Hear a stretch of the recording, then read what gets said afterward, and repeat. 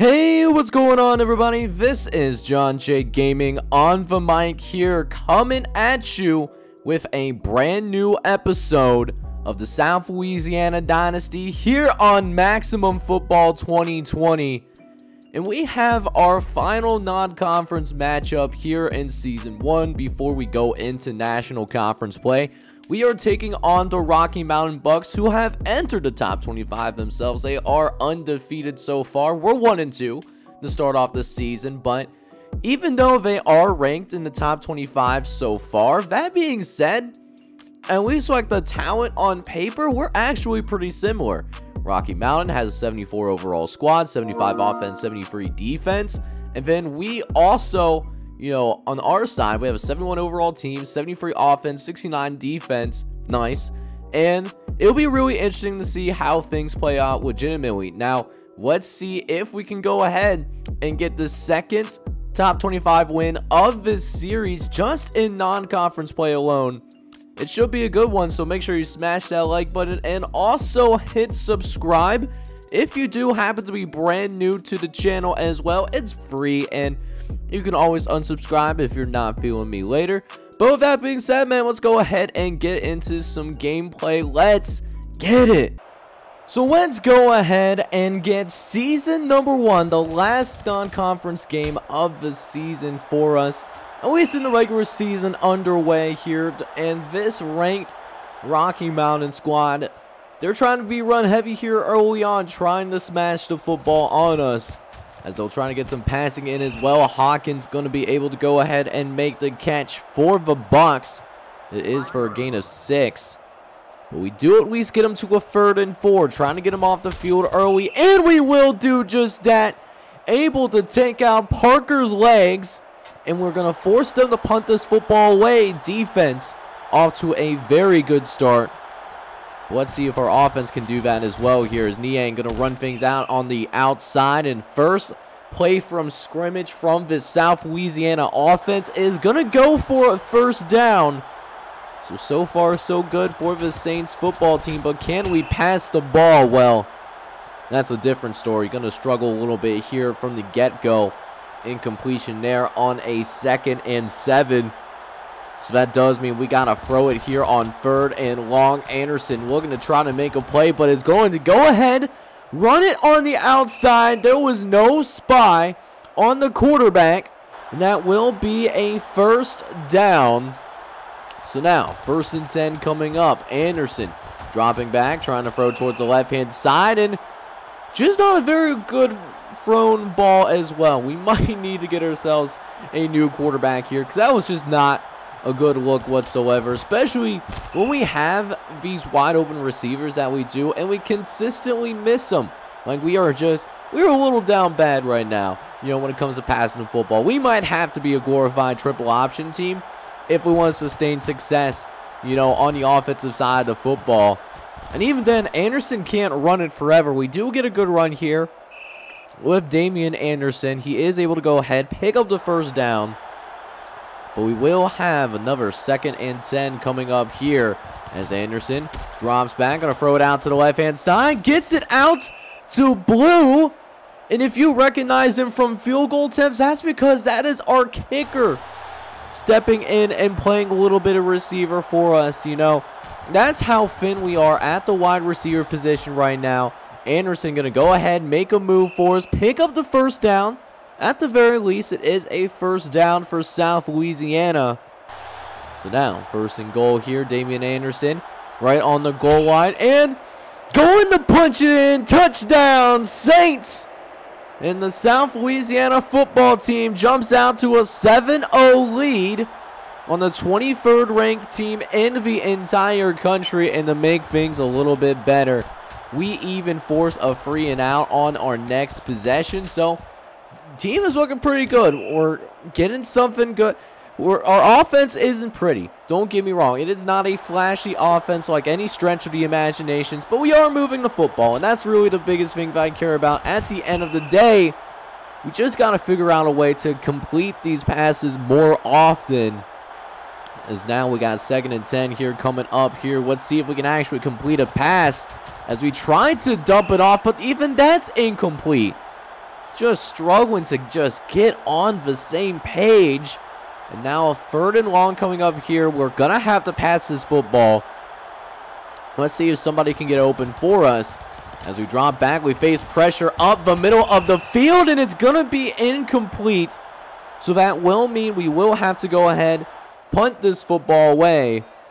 It is back in the hands of the number 23 team in the nation, who does have an opportunity to go ahead and try and tie this ball game up after we were off to a pretty good start. We did score on our first possession, but Rocky Mountain will look to tie it up here. Is 1st and 10. Webster dropping back, trying to throw over the middle. Has Smith on the quick slant pattern, and it goes all the way up to the 40-yard line. The Bucks on the move. As now Webster in a 5-wide set. He's under shotgun, throws it short again, but this time we'll at least get our hands on the football and force the incompletion. Is now 2nd and 10 coming up here as Webster dropping back, trying to throw over the middle. We had guys there, and we force the incompletion. Way to get the ball out of his hands, make sure that it's incomplete. And now 3rd and long coming up. Need a play on defense, and we will get that as well. So that is actually going to wrap up this first quarter here, and we're looking pretty good outside of passing the football. We are up 7-0 on the 23rd ranked team in the nation. But you know what? It does feel good to be up 7-0, but I want to see if we can go ahead and try to build on this lead that we already have. And if we're going to do it, I want to do it with this running game. Running game, is the foundation of everything that I want to do on the offensive side of the football. But at the same time, I want to go ahead and sprinkle in some play action here as Anderson trying to throw deep down the left-hand side. We had a man, but we overthrew him. So now 3rd and 1 coming up here. And look, we only need 1 more yard, so might as well just run it with Anderson. No problem with that whatsoever. Is now 3rd and 4 coming up here as well, as Anderson tries to run on the outside with Niang, but cannot get to the edge. The linebacking core of Rocky Mountain coming up and making a play. And now another 1st and 10 coming up here. Is now 1st and 10. Webster dropping back to pass. He's looking around, facing some pressure. Going to try to run to the outside and manages to pick up a few yards. Could have done a little bit better of a job with the contain, but Trevor Webster does only pick up 6. So now 2nd and 4 now coming up here. Webster dropping back. He's looking for somebody to throw this ball over to. He's going to run it downfield. He's got some space and will slide down in order to pick up the 1st down. And so a huge gain for this Rocky Mountain offense has them cooking with some gas. Can they build off of it? That incompletion will make it 2nd and 10. As Webster is in the shotgun once again. 4-wide set, running back in the backfield too. Webster looking to the left-hand side, gets it out to Smith, who outruns our linebacker, but thankfully we did have a little bit help in order to limit the game to just 5 yards. But it is still a reasonable 3rd down that's going on here, as Webster will drop back to pass here, looks like, on a 4-wide set. Running back trying to clear some space, but will go in a different direction. It's Smith who ends up making the catch and make the 1st down for Gerald Perry's 2nd tackle, as we are just having a little bit of a difficult time with this short passing attack for Rocky Mountain, but we will get him to a 3rd and long. At least make them go ahead and try to pass this football deep downfield, as Webster will drop back here, facing some pressure right away though. And we left Prevost open when we tried to go ahead and send the blitz. Quarterback makes a nice read and completes the pass. So the blitz kills us a little bit there, and the drive will still continue. It's certainly a long one that the Rocky Mountain Bucks are trying to put together, as it seems like this drive is taking up the majority of this 2nd quarter, as Gerard does a really good job of reversing directions And because of that, makes it 3rd and short. We over pursued on that right-hand side.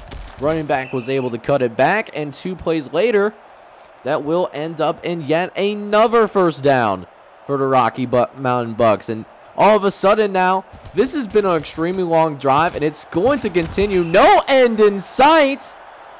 And now it's 1st and goal now from the 3-yard line. Can our football team hold as Webster drops back, tries to throw to the right-hand side, but it is incomplete.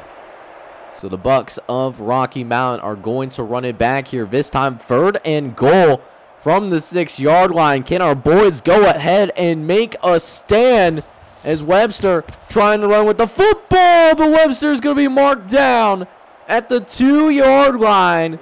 Big decision here for the Rocky Mountain Bucks as they will go ahead, take their 2nd timeout, and they will decide to go for it here. 4th and goal from the 2-yard line, and we get a stand, baby. Let's go, man. Defense stands up, does not allow a single yard. But the situation for us here, we get the stand, but we're in our own 1-yard line, trying to go with a quarterback draw. And Anderson is going to give the football up. So now all of a sudden, it's 1st and goal once again after we cough up the football. And so Rocky Mountain, they get a 2nd chance here to go ahead and get this thing into the end zone. But at least for right now, we will deny them. But 2nd time around, they will also go for it on 4th and goal as they get it to Parker. And our boys make 2 goal line stands back to back. Call it a Drake song. And that is how the end of his first half is going to go. We are up 7-0 on the 23rd ranked team in the entire country. Let's see if we can hold on and get our 2nd win of the season. So here we go. 2nd half now officially underway here. And we're trying to go ahead and get an audible. They're trying to load up in the box here early. Not a fan of what I'm seeing. Let's see if we can attack him deep, though, as Anderson looking around, trying to throw this ball downfield. We had a man, but we couldn't quite connect. It was one-on-one coverage. It was worth trying to take that shot, but we are behind the chains here. 2nd and 10. Anderson facing some pressure, had to get rid of it. And now all of a sudden, it's 3rd and long. Going to try to pass it once more. Already 2 for 12 on the day. Anderson dropping back, throwing the out route over to Reddish, who actually makes the catch for us. That will be good for a 1st down. And so that will, at least for the time being, move the chains for us here. But can we complete 2 passes in a row as we try to throw deep downfield? And it's incomplete as well. We had a man deep downfield, but we just could not throw it on the money. And now 3rd and 13 here as Anderson drops back, throws to the right-hand side, gets it out to Ross on the exterior. And it is another 1st down for the Saints. And not only that, but we are on their side of the 50 as well, as Niang going to run with the football, pick up a gain of 6. So now, 2nd and 4 now coming up here. And this time, want to get the quarterback a little bit more involved in the running offense without having to call a pass play. So we will go ahead and call a little bit of a quarterback sleep for Damian Anderson, and he will end up picking up the 1st there for us. And that also means we get to keep it on the ground as well, and we're getting some big running holes that we get to work with as well. Another gain of 5. Allows us to keep running the football if we wanted to. I feel like this would be a good time for play action, though, as Anderson looking to throw towards the right-hand side, and Carlos Gadd had his hands on the football, but he drops it on contact from another player. And now, 3rd and 5 coming up here, going to try to run for the 1st down, and Niang is going to get there, gets across the 25-yard line. So Rocky Mountain did have a really big drive, at least a long methodical drive in the 2nd quarter. We're looking to have the same thing as it's approaching halfway through the quarter, And we still have possession of this football. We're doing a good job of keeping our hands on it, winning this time of possession. But there was an opportunity for a touchdown right there, and we just fumbled the bag there, to be honest with you. So now, 3rd and 1 coming up. Going to try to run it in with Anderson. He does pick up the first down, and as a bonus, will not fumble the football either. I like to see that. So now another first down that we get to work with. Still a methodical drive that we're really doing a nice job of putting together here, as Niang will end up picking up 7 on that one. But can we throw it into the end zone? Trying to get it to Anderson. That's no good. That will be incompleted. Got a little bumped on the line of scrimmage, but that will make it 3rd and 3. We don't need a touchdown, but we do need to get to this first down marker. And it's almost turned over again. Both of us just having some problems going ahead and trying to get the ball in the end zone. Both teams with turnovers, but we hang on to it. Anderson gets a touchdown for us, and that drive was 4 minutes long. I know it doesn't sound like a lot, but remember, there are 7-minute quarters in this game that we have going on here. So that was more than half of the quarter that we got, had control of the football. And best part is, we even scored on the possession. So it's a 2-score gain, and there's only a quarter of a half left to play right now. We certainly have these Rocky Mountain Bucks on upset alert. As we got a 3rd and short coming up here. Webster in the shotgun. Looking to throw the football here in the 5-wide set. Trying to throw it over the middle. And oh my gosh, I was there. My guy. I was there to make a play. But of course, I played it terribly. I fumbled the bag. And Rocky Mountain will still have the football. That should have been an interception. I swear, I read it. Y'all see me read that play.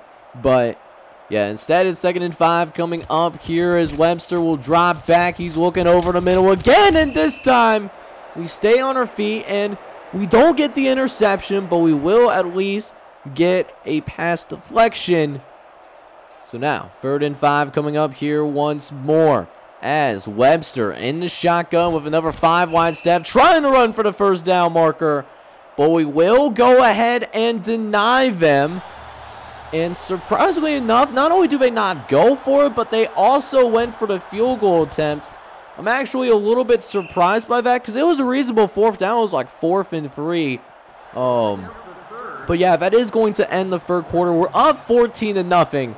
Can we hold on and get our 2nd upset win of the season?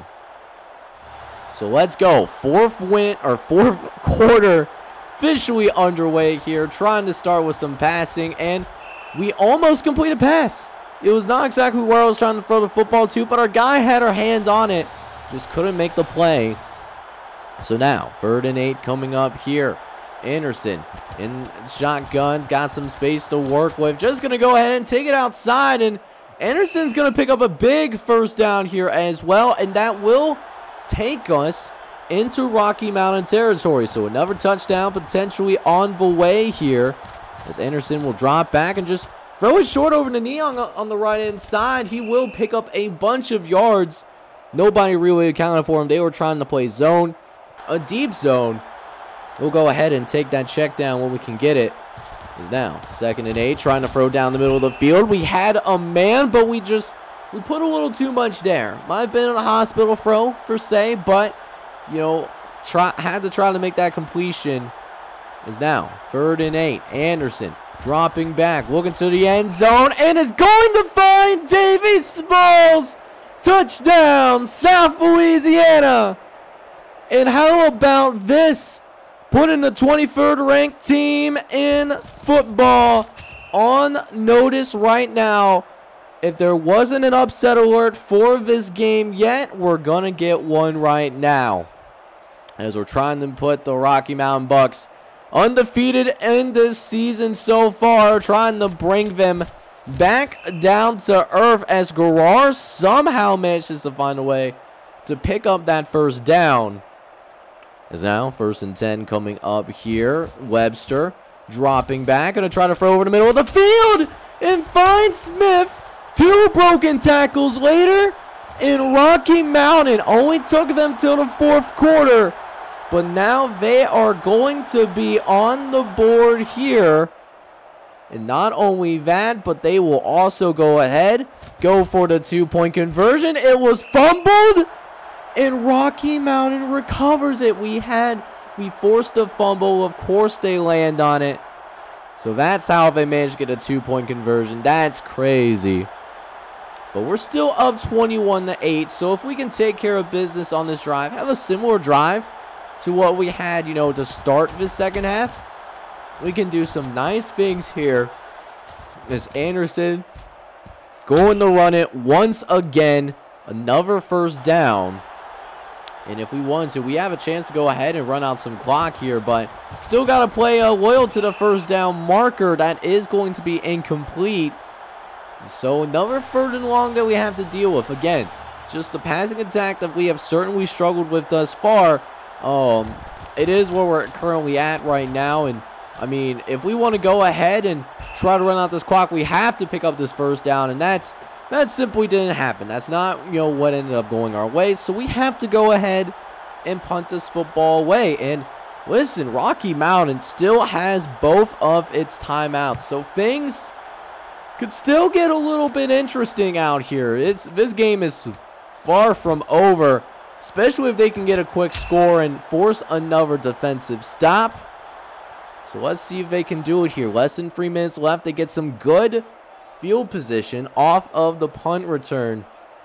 Let's see what Rocky Mountain decides to do here, as Webster will drop back here on a 2nd and 8. We send the blitz, and Prevost is open over the middle for a gain of 7. That clock is still going to be ticking, trying to save those free timeouts as long as possible, as Webster dropping back once again on a 3rd and 1. No, actually going to hand it off, and Garrar picks up the first down, but perfectly okay with that at the same time, though, because, listen, we're up by 2 scores still. We don't need to be freaking out all that much. As now, another 1st and 10. Webster trying to throw over the right-hand side, gets it out to Parker. It's a foot race, and Ramsey does end up bringing him down, but it's a big gain for the Rocky Mountain Bucks. They're certainly in business now. As here we go, 3rd and long here a few plays later. Gonna try to chuck this towards the end zone, I imagine, as Webster looking around, trying to find somebody to get open, throws it over the middle and finds Hawkins. Not for the end zone, but it is a big gain, and it also moves the chains as well. But Rocky Mountain really starting to go ahead and run out some time. This actually might be their last play if they don't hurry up. They get it off before the buzzer, and they don't even score. So that's how this thing is going to end. Rocky Mountain really did its best to try to go ahead and make things interesting, but we will end up winning this game by a final score of 21-8. And passing was a little bit better. We had twice as many completions as the last time out, but still 6 for 27, could be improved upon, only 100 yards passing. We did a real good job with running the football, though. Ended up with 213 yards on the ground. Did lose the time of possession. Meanwhile, the Rocky Mountain Bucks, they will fall to 3-1 here in the first season of the South Louisiana Dynasty. And, they did a much better job passing the ball. 14 for 25, 237 yards. Rushing was 28 carries for 115 yards as well. But, we kind of had this bend, don't break mentality for the most part. We allowed them to get some yards for sure. But at the same time, though, we did force them out of the end zone. And that gives us our 2nd win here in this dynasty. You'll love to see it. So we get back from our road game against Rocky Mountain, and we do see that we got our 2nd commit of this season already, Alvin Hooper, who is a 3-star prospect from Longville, Louisiana. He is going to sign with the South Louisiana Saints, and I am excited for this kid overall, man. He, 6'3", 260 pounds, so he has the size, if he wants to go ahead and transfer down, to that defensive line. But he also has 4.85 speed, which is definitely not bad for a linebacker whatsoever. I like to see that. He could be a versatile player for our defense. But gearing up for our next matchup on deck, and we actually are going to be going ahead and starting off conference play in our next episode. We will take on the Dallas Roosters, and Dallas is a team that just got their first win of the season the same time that we were playing up against Rocky Mountain. They beat the Peoria Fighting Foxes by a final score of 20-16, so that's their first win of the season. Good news for us though is that this is a home game. Let's see if we can win our first home game. We are 2-0 against top 25 opponents, but we are 0-2 against teams outside of the top 25 right now. So that being said, let's hope that we can go ahead and get some things figured out so that we can get our first winning streak of this dynasty going. But either way though, it should be a really good one, and I am really excited for it. If you're really excited about it as well, I need you guys to go ahead and do me a favor. Smash that like button for me, and then on top of that, if you want to hit that subscribe button as well, if you have to be brand new, I would truly appreciate that. It's free, and you can always unsubscribe if you're not feeling me at a later time. With that being said, this is John Jake signing off. Hope you all have a good one. Take care, y'all.